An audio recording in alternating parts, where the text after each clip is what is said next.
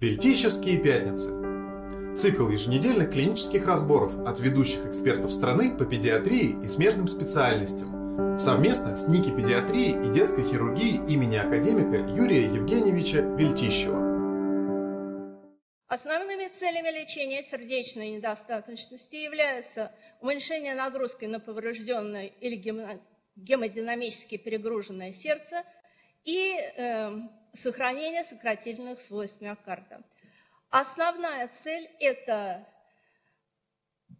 компенсация нейрогуморальных сдвигов и увеличение продолжительности и качества жизни пациентов. До настоящего времени дигоксин используется в лечении сердечной недостаточности, особенно при врожденных пороках сердца, но произошла модификация доз с фокусом на более низкие дозы. Лечить сердечную недостаточность уже по определению, поскольку это застойная сердечная недостаточность, которая сопровождается отечным синдромом, невозможно без диуретиков. Естественно, тяжелую сердечную недостаточность класса С или 3-4 функционального класса мы лечим петлевыми диуретиками. В настоящее время, кроме фуросемида, используется торосемид, который обладает дополнительными нейрогуморальными эффектами. При этом следует понимать, что на фоне декомпенсации хронической сердечной недостаточности за счет отека в кишечнике и гипоперфузии стенки кишечника необходимо увеличение доз. Но все было ничего, но, к сожалению, применение высоких доз петлевых диуретиков очень часто приводит к развитию гиперволемической гипонатремии. То есть жидкость накапливается интерстициально, при этом происходит резкое снижение концентрации натрия.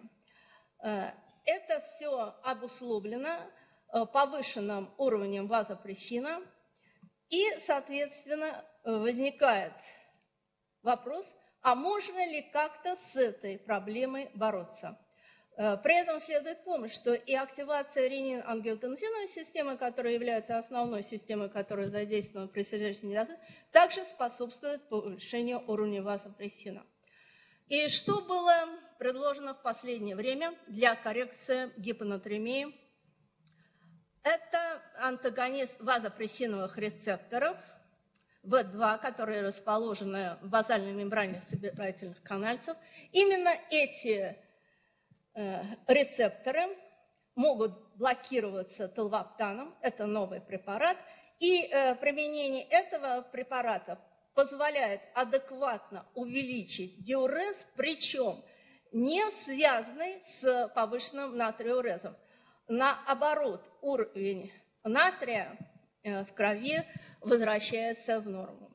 По данным многоцентровых исследований, которые были проведены у взрослых, это основное исследование Эверест, было показано, что именно назначение толваптана способствует уменьшению степени снижения сердечной недостаточности и смертности больных. Существует и первый опыт применения толваптана в педиатрии, причем очень часто необходимость блокады рецепторов вазопрессина возникает в послеоперационном периоде при коррекции сложных врожденных пороков с применением аорто-легочных байпасов. Вы видите, что на фоне применения толваптана нормализуется уровень натрия и резко увеличивается диурез именно в первые дни применения препарата. Далее лечение. Несомненно, это данные многоцентровых исследований, что ингибиторы АПФ, это исследования Коперникс, Атлас и так далее, являются необходимыми препаратами для лечения хронической сердечной недостаточности. Сегодня мы не мыслим себе лечение хронической сердечной недостаточности без этих препаратов и у детей. Это, в общем-то, хорошо известный постулат. Единственное, надо помнить, что при применении этих препаратов необходим контроль функции почек и отмена калиесберегающих диуретиков при развитии гиперкалемии и перевод пациентов на фазинаприл, который обладает двойным путем выведения. По поводу блокаторов ангиотензиновых рецепторов. У взрослых они широко применяются, достаточно эффективно. У детей контролированных исследований нет, поэтому есть опыт отдельных центров. Естественно, мы не можем не сказать и о бета-адреноблокаторах, поскольку масса негативных эффектов связана с активацией симпатико-адреналовой системы. И данные таких многоцентровых исследований, как Мерет, Сибис, Коперникус, отчетливо показали, что назначение бета-адреноблокаторов необходимо для лечения сердечной недостаточности. По поводу детей. Многоцентровые исследования не проводились, но есть опыт отдельных центров, в которых были включены меньшие когорты обследованных больных. Очень часто эти исследования были посвящены оценке эффективности карвидиола. И что было получено? Хоть небольшие исследования, порядка нескольких сотен пациентов, тем не менее, они достоверные. Было получено, что назначение карвидиола позволяет даже лиц с тяжелой сердечной недостаточностью СД-класса снять с листа ожидания. Поэтому сегодня мы опять-таки не мыслим лечение сердечной недостаточности без карвидиола. Антагонисты минералокортикоидных рецепторов, спиронолактон, также не участвуют в лечении сердечной недостаточности. При этом, поскольку мы должны заблокировать альдостерон, то следует применять спиронолактон в низкой дозе 1 мг на килограмм. Но вместе с тем, если мы используем все вышеперечисленные препараты, ингибиторы при непереносимости, блокаторы ангиотензиновых рецепторов, бета-адреноблокаторы, антагонисты альдостерона, диуретики, но не получаем эффект. Что делать дальше? И мысль исследователей пошла в этом направлении, и было показано, что необходимо еще обратить внимание на группу натриуретических пептидов. И следует сказать, что уровень натриуретических пептидов зависит от накопления ниприлизина, который как раз и участвует в деградации натриуретических пептидов.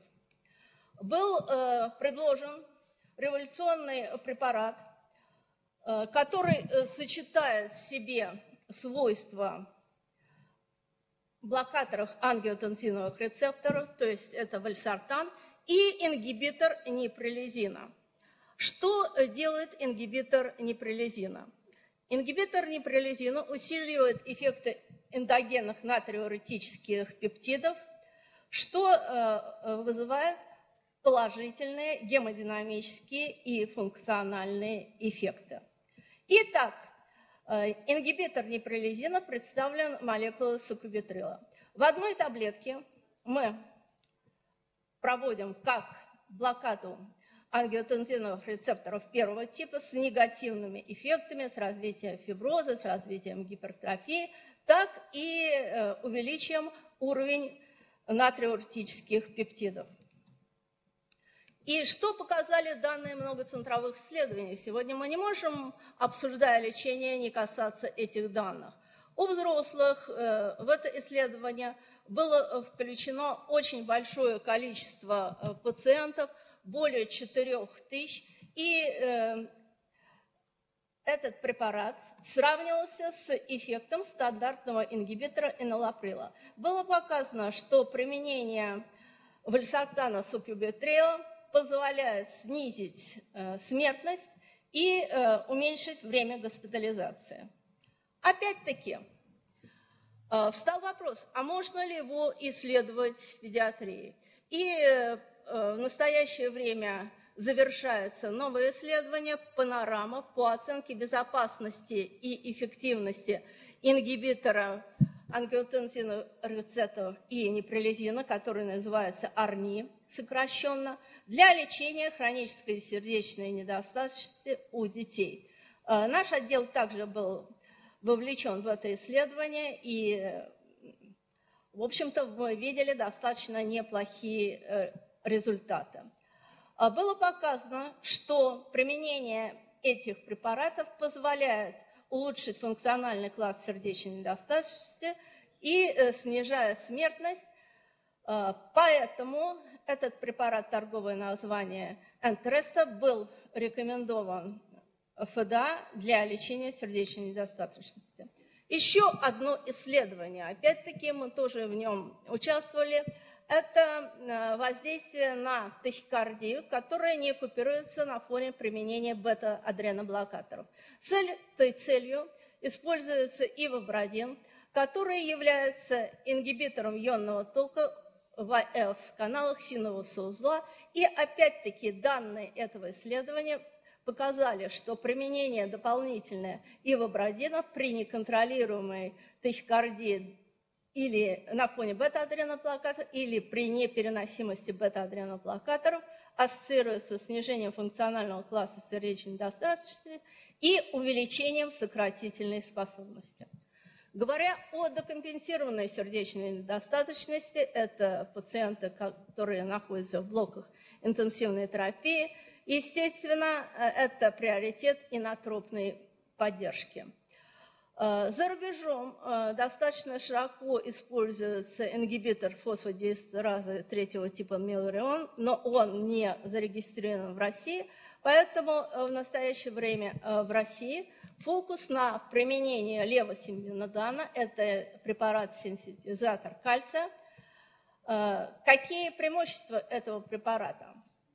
Помимо улучшения сердечного выброса, соответственно, увеличение фракции выброса, он уменьшает давление в легочной артерии, и самое главное, что он сохраняет свой эффект в течение 4 дней, поэтому в настоящее время достаточно широко рекомендуем этот препарат к применению.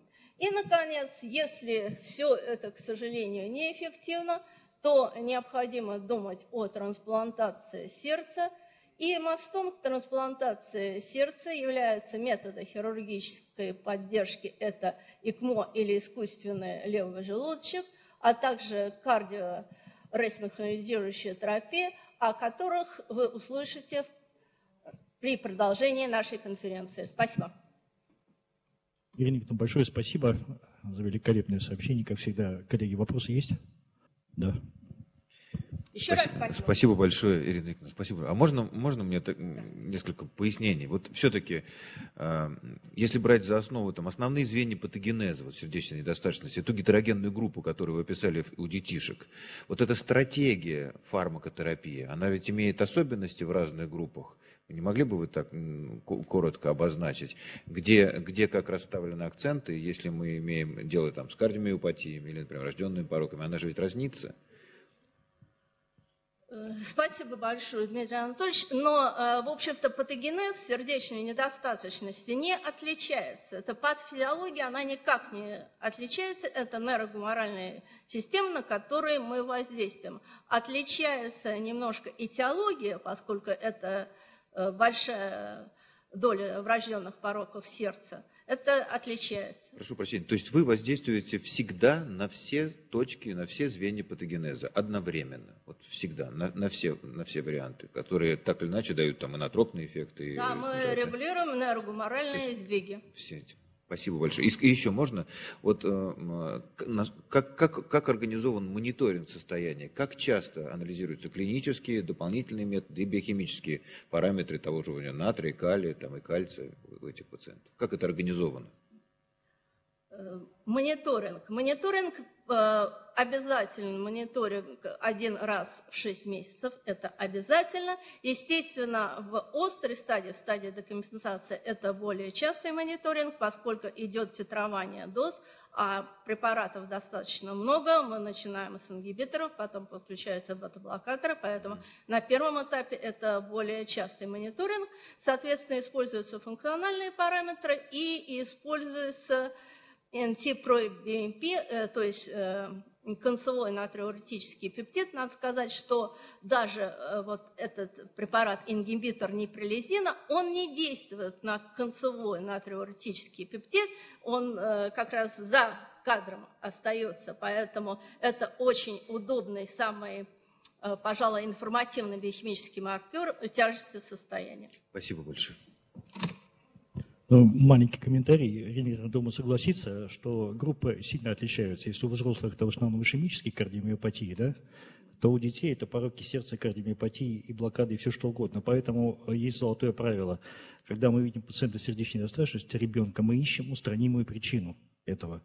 И это первое действие. А все остальное, это, соответственно, параллельно, и впоследствии с ничего сделать как бы нельзя, да? Да, поэтому... я соглашусь полностью, но, к сожалению, даже после хирургической коррекции, в ряде случаев, почему мы применяем тоже долаптан, что сердечная недостаточность сохраняется у сложных детей. Спасибо.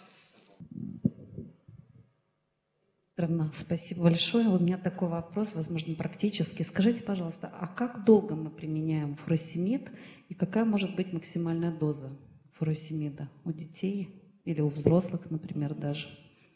Спасибо. Фуросемид применяется достаточно долго при сохранении третьего класса хронической сердечной недостаточности. Максимальная доза 2 мг на килограмм. Иногда только в очень тяжелых случаях при декомпенсировании возможно повышение дозы до 3 мг на килограмм, но опять-таки надо контролировать электролиты, вот надо контролировать натрий, потому что как раз фуросемид и ассоциируем с гипонатремией.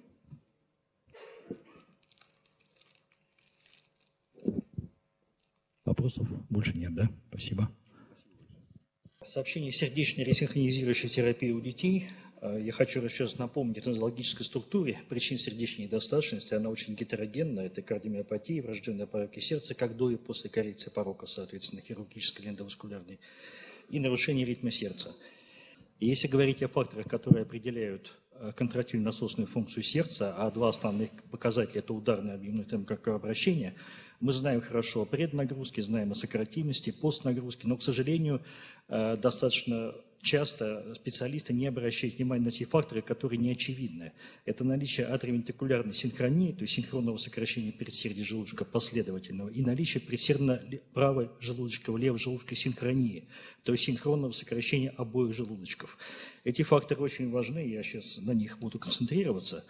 Вот, кстати, перед вами небольшой клинический пример, как демонстрация этой ситуации. Это пациентка, взрослая, 14-летняя, состояние после хирургической коррекции тетрадов ФАЛО, которая сопровождалась рассечением выходного отдела правого желудочка, резидуальный стеноз легочной артерии, послеоперационная блокада третьей степени, дилатация камер сердца, фракция выброса по Симпсону 35.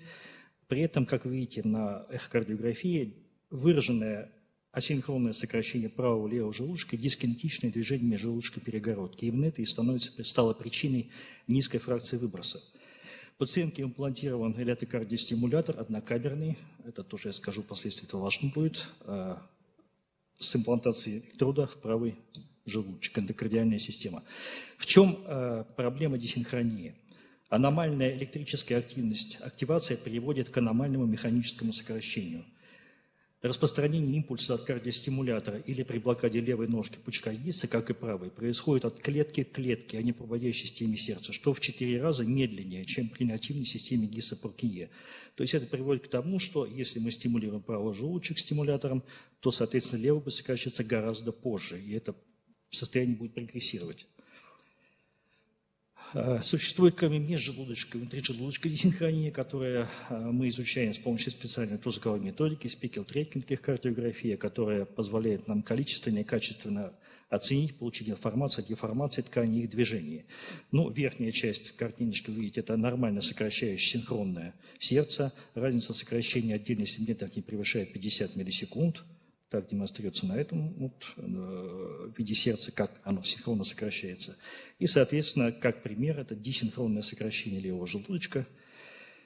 И вот здесь 3D-картиночка, как это выглядит в реалии, как сокращается сердце. Видите, разница, она колоссальная. Существует десинхрония кластерная и дисперсная. Кластерная десинхрония – это результат задержки желудочковой активации. То, о чем мы с вами только что говорили, связано с блокадой левой ножки пучка Гисса при кардиостимуляции правого желудочка. Характеризуется формированием групп сегментов раннего и позднего сокращения миокарда. Дисперсная десинхрония – это неравномерность или разность в силе сокращения отдельных сегментов миокарда в желудочке. Это как раз пример дилатационной кардиомиопатии. То есть дисинхронии бывают разные. Это тоже нужно учитывать, когда мы говорим о методе лечения. К чему приводит или это механическая дисинхрония в сердце? Развивается асимметричная гипертрофия, уменьшается объем и толщина стенок желудочка в области раннего сокращения, увеличивается в зоне позднего сокращения. Вслед за внутрижелудочной дисинхронией происходит частичное асимметричное клеточное ремоделирование, вследствие чего прогрессирует механическая задержка. Повышается уровень медиаторов фиброза и апоптоза сегментов позднего сокращения миокарда с формированием фиброзной ткани в последующем. Снижается внутриклеточный обмен ионов кальция, что сопровождается влиянием негативного электромеханическое сопряжение. Понижается экспрессия генов, кодирующих бета-адренорецепторы, что вызывает снижение чувствительности миокарда к воздействию катехоламинов. Какова цель сердечной ресинхронизирующей терапии? Цель – это коррекция внутрисердечного асинхронизма механического ответа сердца посредством кардиостимуляции обоих желудочков. Изменение электрической активации не имеет прямого позитивного атропного эффекта, но за счет того, что желудочки начинают сокращаться одновременно, мы получаем увеличение и улучшение гемодинамики.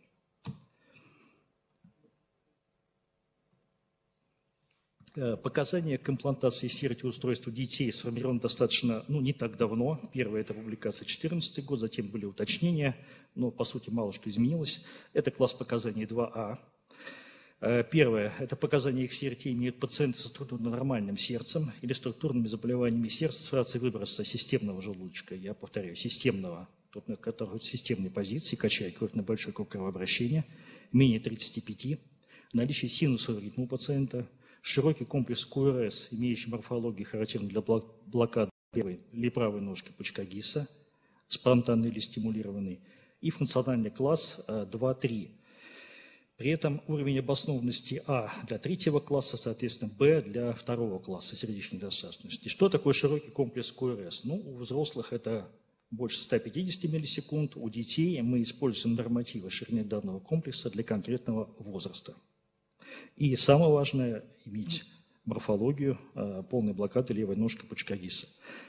Второе показание. CRT показано пациентам, которым проводится имплантация нового или замена старого электрокардиостимулятора с ожидаемой потребностью в значимой более 40% желудочковой стимуляции. Опять же, если у пациента имеется перед этим фракция выброса низкая, узкий комплекс КРС и функциональный класс 1. Но здесь есть нюанс. В этом случае иногда бывает не обязательно имплантировать трехкамерный стимулятор, достаточно переместить электрод желудочка с правого желудочка на левый. Это может уже привести к улучшению гемодинамики. Перед вами виды имплантации сердечных ресинтезирующих устройств. Это эндокардиальная имплантация, когда электроды размещаются эндокардиально в правом предсердии, в правом желудочке и через коронарный синус, венечный синус, соответственно, в левый желудочек. И здесь эпикардиальное размещение электродов, биполярные электроды предсердия, соответственно, правый и левый желудочек. Выбор метода имплантации CRT устройств зависит от возраста, массы тела, анатомии ребенка, а также наличия ранее имплантированной системы кардиостимуляции до имплантации CRT. На данном слайде представлены результаты исследований, достаточно больших, объемных, по оценке эффективности данной терапии у пациентов с различной патологией. Я прошу вас обратить внимание на последний столбик. Это те пациенты, которые не отвечают на данную терапию, нон-респондеры так называемые. Так вот, минимальное количество нон-респондеров отмечено у пациентов с пейсмейкер-индуцированной кардиомиопатией. То есть, опять, это пациенты с стимуляцией правого желудочка, либо просто стимуляция ВИВИ одного желудочка, либо даже двухкамерная, правое предсердие, правый желудочек. Наибольшее количество респондеров – это дилатационная кардиомиопатия с блокадой левой ножки пучка ГИСа. Здесь я хочу уточнить, еще раз вспомнить о том, что это разная дисинхрония. При пейсмейкер-индуцированной это кластерная дисинхрония, а при ДКМП это дисперсная дисинхрония. Поэтому, чтобы стимулировать дисперсную дисинхронию, нужно пришить очень много электродов на левый желудочек, потому что зон дисинхронии очень много. Но это сделать невозможно. Таким образом, наибольший эффект мы получаем от данного вида лечения у пациентов с атриовентикулярной блокадой и пейсмейкер-индуцированной кардиомиопатией. Ну, еще одно исследование большое, это доктор Янушек из Праги, который имеет наибольший в мире опыт наблюдения пациентов с CRT-устройством, сейчас их порядка более 150 человек. Эта группа указала, что CRT наиболее эффективна в сочетании с другой корректирующей и паллиативной хирургией на сердце. Что имеется в виду? Если у пациента имеется тетрадофало, как наша первая девочка, у которой имеется выраженный стеноз резидуальные клапана или легочной артерии, выраженная недостаточность, конечно, CRT поставить можно, но без ликвидации резидуальных нарушений гемодинамики эффект будет небольшой. Поэтому иногда имплантация CRT сочетается с другой хирургией на сердце. Почти 40% детей-кандидатов на трансплантацию сердца, направляемых на CRT после последующем, были удалены из списка ожидания по причине эффективности данного вида лечения. То есть, как говорится, есть за что бороться. Да? Ну и небольшой клинический случай, очень интересный, достаточно поучительный. Это был мальчик возраста 2 года 10 месяцев, который пришел на амбулаторный прием. Диагноз после рождения коартация аорты, множественные дефекты межжелудочной перегородки, инфундибулярный стеноз выходного отдела правого желудочка. Им было выполнено достаточно большое количество операций за первые полгода его жизни. Это резекция коартация аорты, пластика дефектов перегородки, послеоперационная блокада 3-й степени с имплантацией стимулятора, а также ребенок перенес инфекционный эндокардит, который потребовал повторного вмешательства, замену заплаты на дефекты межжелудочковой перегородки, ликвидации, реканализации, имплантация двухкамерного стимулятора повторно в возрасте 6 месяцев 15 дней. Пациент на приеме появился в 2 года 10 месяцев, ну, по крайней мере, у нас в клинике. Жалобы на момент осмотра – это одышка, утомляемость при минимальной нагрузке, отечность лица, рук, ног на фоне диуретической терапии, постоянной фуросемидом. В анамнезе в возрасте 2 года 8 месяцев эпизод потери сознания дома случилось с цианозом кожных покровов после выраженного беспокойства. В течение 2-3 минут проводилось реанимационное мероприятие мамой пациента с восстановлением сознания. Общее состояние средней степени тяжести, масса ростовые показатели соответствуют возрасту, кожные покровы бледные, отмечается дутловатость лица. Но это может быть связано не только соответственно, с сердечной недостаточностью, но еще и с терапией преднизолоном 10 мг в сутки, которую пациент получал на протяжении последнего года перед приемом по причине диагноза острый миокардит, который был ему поставлен. Умеренная одышка. Тонус сердца частота 110 ударов в минуту. Здесь я тоже хочу обратить внимание, что у пациента частота была постоянно 110 ударов в минуту, потому что стимулятор был запрограммирован на частоту 110. Мы знаем, что у ребенка такого возраста ночью пульс снижается до 60-70 минут. Здесь то варианта не было, поэтому у пациента была постоянная тахикардия. Сатурация достаточно высокая, печень практически в норме. И пациент получал полный комплекс терапии: дигоксин, фуросемид, капотен, ну и преднизолон 10 мг. На данном слайде представлена эта рентгенография пациента, кардиоторакальный индекс 0,7. Видите, имплантированные электроды в проекции правого предсердия, правого желудочка. На электрокардиограмме ритм ЭКС, двухкамерная стимуляция, полная блокада левой ножки пучка ГИСа, морфология, КРС 160 миллисекунд. Параметр ЭКС, минимальная частота 110 ударов в минуту. Еще раз обращаю на это внимание. Эхокардиография, межжелудочный десинхронизм 120 миллисекунд. Выраженное расширение обоих желудочков, умеренная регургитация натриевого-вентрикулярных клапанов, связанная с дилатацией полостей сердца, повышенное давление в легочной артерии, полые вены коллабируют при дыхании минимально, ну, еле заметно. Глобальная систолическая функция снижена, фракция ВСТПТ Хольца 12-15 при норме 60, Симпсону 15 при норме 50. Заключение по пациенту: состояние после хирургической коррекции врожденного порока сердца, синдром слабости синуса узла, блокада 3-й степени, имплантация КС, класс функциональный 3, легочная гипертензия, клиническая смерть от 11 августа 2020 года, о чем я говорил, с успешной сердечно-легочной реанимацией. Учитывая наличие постоянной кардиостимуляции со стимуляцией правого желудочка у пациента с коррегированным ВПС с повторными операциями, особенности настройки ЭКС на протяжении 2 лет, выраженная межжелудочная синхрония, у пациента широкий комплекс КРС, нельзя исключить было аритмогенный генез дилатации полостей сердца и снижение сократительной функции.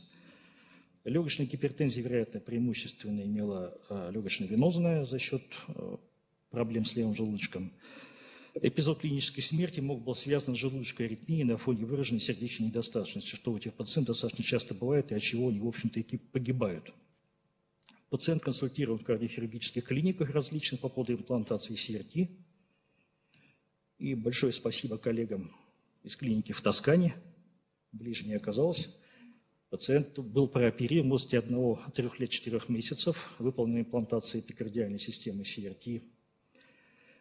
Здесь вы видите электроды, также находятся на правом предсердии, правом желудочке, левом желудочке. Трехкамерная стимуляция.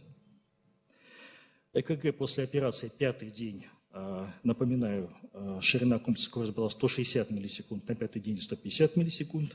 Через 6 месяцев после операции ширина комплекса КОРС 140 миллисекунд. В норме она, конечно, не вернулась, она вряд ли вернется, потому что морфологические процессы в миокарде все-таки шли, и, естественно, элементы фиброза, они появились, они остались, поэтому ожидать узкого комплекса здесь не стоит. Но, с другой стороны, мы видим отличный эффект на гемодинамику. Левый желудочек не расширен. Через полгода 60 мл на метр квадратный был 127. Фракция Брюса по Симпсону 46-50. Межжелудочный синхронизм 70 миллисекунд при 120 исходном. Ну, здесь перед вами сравнение эхо. Это пациент до имплантации CRT устройства, это после. Видите, размеры полосей значительно уменьшились, и сократимость, очевидно, даже визуально стала значительно выше. Ну и выводы небольшие. Сердечная ресинхронизирующая терапия может быть мощным инструментом лечения недостаточности у детей с сниженной фракцией выброса, обусловленной писмейкер-индуцированной кардиомиопатией. Дети, проходящие обследование по поводу ХСН, обязательно должны быть обследованы на наличие внутрижелудочковой и межжелудочковой синхронии, что важно в плане определения тактики ведения пациента. Спасибо. Я закончил. Спасибо большое, уважаемый Игорь Александрович, за блестящий доклад. Пожалуйста, коллеги, кому угодно задать. Прошу вас. Прооперирован не в России, а в Тоскане. Неужели у нас нет центров, которые могут... В клиниках Российской Федерации были получены отказы по причине отсутствия показаний к имплантации трехкамерного стимулятора. Пациенты обратились, это не мы направили, естественно, пациенты обратились в благотворительный фонд. Эти показания не очевидны? То есть нет, нет согласия между Они коллегами? Очевидны, просто нет согласия в профессиональном сообществе. И я думаю, что нет достаточного опыта, наверное, наблюдения, ведения таких больных. И второй вопрос. Какие параметры стимуляции были вот у этого трехкамерного? Вы имеете в виду... Который в Тоскане, да. Ну, я сейчас точно вам сказать не смогу. Я этот сайт убрал, чтобы не... Какая базовая частота? Значит, минимальная частота выставлена 50, я точно помню. Спасибо. Может быть, вы сразу прокомментируете? Вы хотите сказать какое-то особое мнение? Нет? Пожалуйста, коллеги. Кто еще хочет задать вопрос? Да, прошу вас. Спасибо за доклад, Игорь Александрович. У меня такой вопрос. Вот был поставлен SRT-P, но, получается, ребенок перенес клиническую смерть, и я знаю, что есть такие системы, как рассинхронизирующие с дефибриллятором. Почему именно был выбор в пользу пейсинга, а не дефибрилляции в том числе? Значит, с коллегами тоже мы советовались, обсуждали, этот вопрос задавался на самом деле. Значит, есть технические проблемы имплантации дефибриллирующего электрода эпикардиально, соответственно, да, таким пациентам, это первое. И второе, опыт был, случай потери сознания был один, а желудочковые аритмии на электрокардиограммах, на холтерах никогда не регистрировались, поэтому была тактика принята, что при нормализации гемодинамики вероятные риски желудочковой аритмии, они уйдут. Пожалуйста, коллеги, кто хочет? Пожалуйста. Уважаемые коллеги, тема нам очень близкая и родная, и такие пациенты к нам регулярно поступают, и дети после... Классическая история, когда ребенок после коррекции ВПС получает ятрогенную АВ-блокаду с последующей имплантацией ЭКС, и никто на местах не подбирает параметры ЭКС, дальше они к нам поступают с шариками вместо сердец и вот с такой десинхронией. нужно, наверное, получать кого-то на ресинхронизирующей терапии в нашей клинике. Зачастую просто нормализация параметров стимулятора приводит к нормализации гемодинамики. Это тоже важно. То есть CRT. Да, это понятно, базовая коррекция их состояния медикаментозная. Конечно, наши хирурги нормально подбирают параметры. Иногда этого достаточно. Но и CRT мы готовы делать. Эти программы мы эхокардиографии используем, спекл-трекинг используем давно рутинно. И эти дети так наблюдаются и картинки. И сейчас у нас есть замечательные приборы с и продольной, и радиальной, и циркулярной деформацией. Мы можем это делать. Ну, у нас нет квот на этот вид помощи. Александр, ну, нам нужно этим заниматься. Ну, почему не пообещать? Поможем, конечно. Обязательно, да.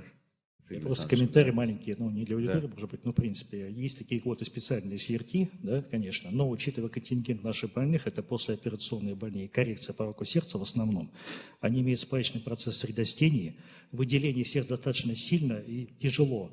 Поэтому я думаю, что хирурги на эту операцию не пойдут по причине того, что высокие риски повреждения сердца и, соответственно, подключение аппарата ЭК, такое тоже есть. Это эпикардиальная стимуляция, если вот как раз я хотел вас спросить, уж попросить, если буду некомпетентен во фразеологиях, но интереснейшие вообще звенья патогенеза, опять же, вот хочу вернуться к тому, о чем говорил. Насколько я правильно понял, то есть первично здесь все-таки механизмы такой нейрогенных нарушений. Либо они ятрогенного характера, либо они там иного характера, начиная с пейсмейкера и заканчивая любыми другими проводящими путями, там, ножкой ГИСа и так далее. Но это приводит к дисинхронии, насколько я понимаю, к изменению сердечной гемодинамики, изменению давления в камерах сердца. И логично предположить, что этот круг, он замыкается. То есть это приводит к нарушениям гемодинамики внутренней и изменения. И что, в свою очередь, скорее всего, поддерживает нарушение распространения нервного импульса.